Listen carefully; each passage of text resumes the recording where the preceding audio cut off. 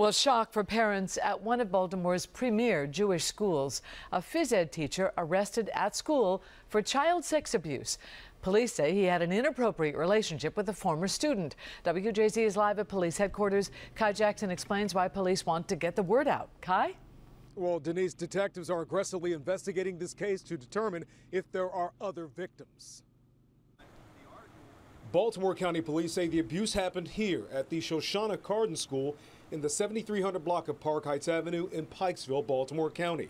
Police say this man, 33-year-old Foy Minton Jr., a former administrator, is under arrest, charged with sex abuse against a former female student. She told our investigators that she had been victimized by a man there who was her coach, her gym teacher. Police say Minton from Cockeysville was the dean of students and director of athletics at the school. The alleged victim, who's now 20, told police that the abuse started in 2009 when she was a student at the school. Baltimore County Police say the alleged abuse lasted about 4 years and tell us that Minton repeatedly tried to contact the victim even after she ended the relationship.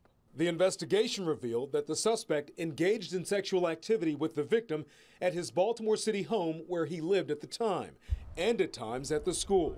Our detectives do believe that there may be other victims, and we're asking anyone to come forward if they have been victimized by this person.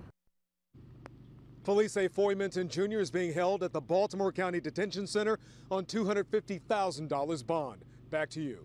All right, thank you, Kai. And police say Minton was the physical education teacher at the day school at Baltimore Hebrew at the time of his arrest. It is also located in Pikesville.